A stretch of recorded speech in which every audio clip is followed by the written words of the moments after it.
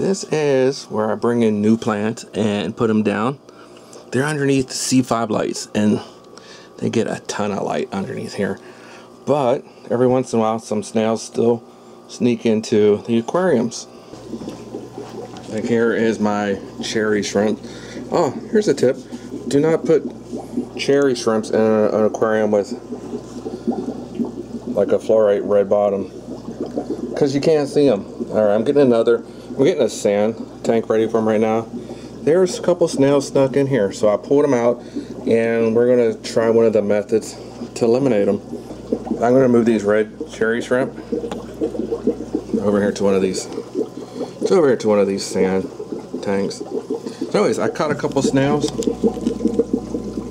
Oh, here's the test tube thing I made. Anyways, and we're going to try this aluminum sulfate. So let's go ahead and move to the kitchen.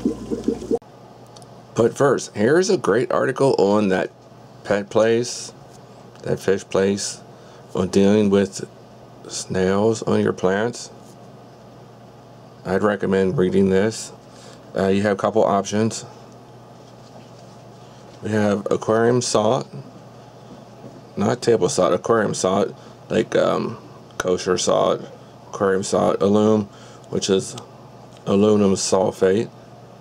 You can buy this alum in a grocery store in the spice rack. I'm going to show you. I just went there and filmed a short clip. Bleach will definitely kill them, but there's a good chance it's going to kill your plants also. And then something called potassium pomegranate. I don't know. I didn't say that right, but what the heck is that? Anyway, I can't find any of this. So we are going to use aluminum sulfate out of this choice. I mean, I have plenty of bleach.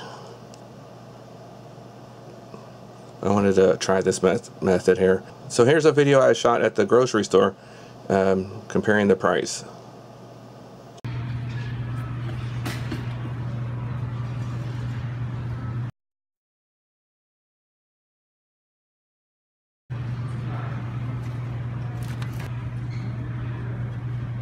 Two ounces, and the ingredient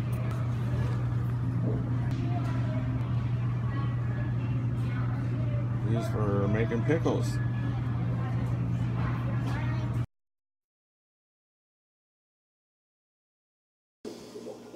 So you can find aluminum sulfate in your spice row at the grocery store. It's called alum. Is that how you pronounce it? A-L-U-M. But you know what? It was $5 and $6 for about 2 ounces. Or you can go to a garden store, find the same exact stuff, 4 pounds for $10. So this is what we're going to use. And we need what I find is you need 1 gallon of water with about 3 tablespoons of the aluminum sulfate. So we'll have a 1 gallon jug and a small bucket. This is warm water.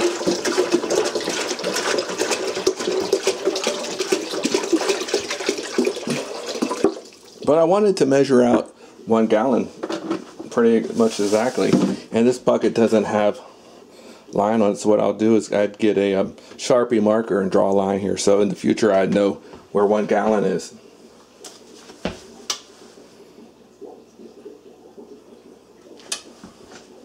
So that's my 1 gallon mark. Now we need 3 tablespoons of aluminum sulfate. So this looks like a tablespoon. Should it be heaping? I don't know.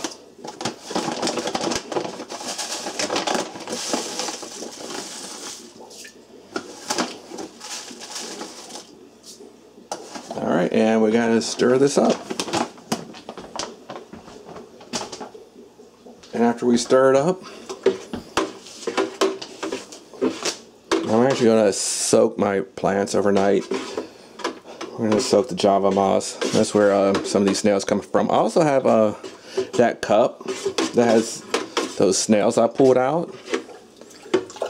We're gonna replace their water with this water and see if this really does kill little pond snails. So I'll be right back. Alright, these are all live snails.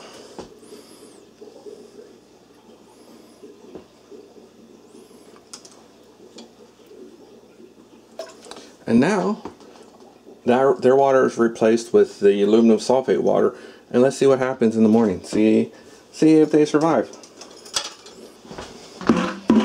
Alright, so I actually pulled out a patch of Java moss and some Java ferns we're going to soak in here.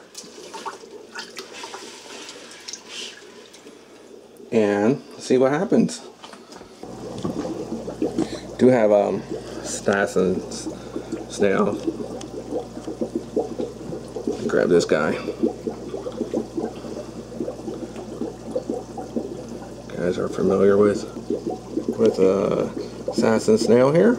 That's going in this tank. And I got one for the plant tank over there too.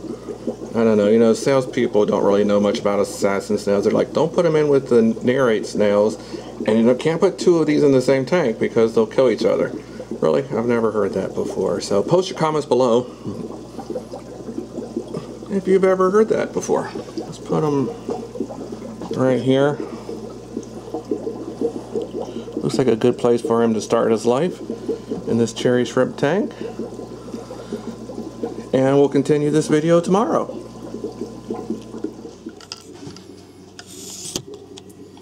Here's a quick 30-minute update. These guys have been in there for 30 minutes. They seem to be possibly dead. Here's my spin test that they're not holding on to anything. Alright, so guys are still soaking. This one's trying to get out. Alright, we're gonna check back in the morning. Also, we'll know if these guys moved, crawled out of the middle. Then we know they're not dead. But overnight, you see the snails haven't moved.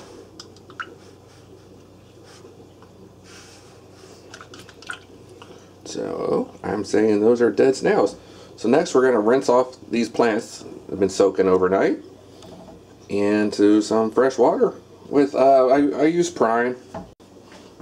Prime, you can find this anywhere, you know, 1 capful for 50 gallons of water. So, they sell in caps 5 ml, so you can pick these off eBay for super cheap. These little, let's just go like 2 mLs for 2 gallons, because you want to use more than it recommends.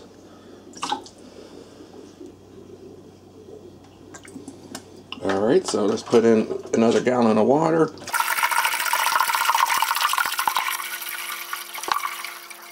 There's 2 gallons of water.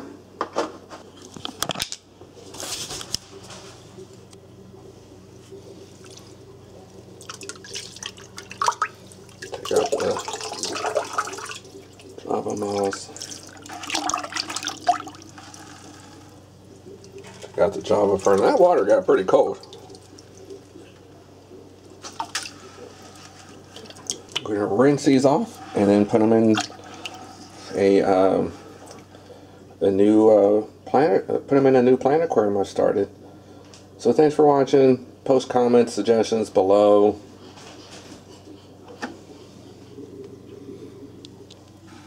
We'll see how this goes. Was that long enough to kill any eggs or not? To just use the Stassen snails? Just post your comments below. Thanks for watching this video. Remember to subscribe for my weekly videos.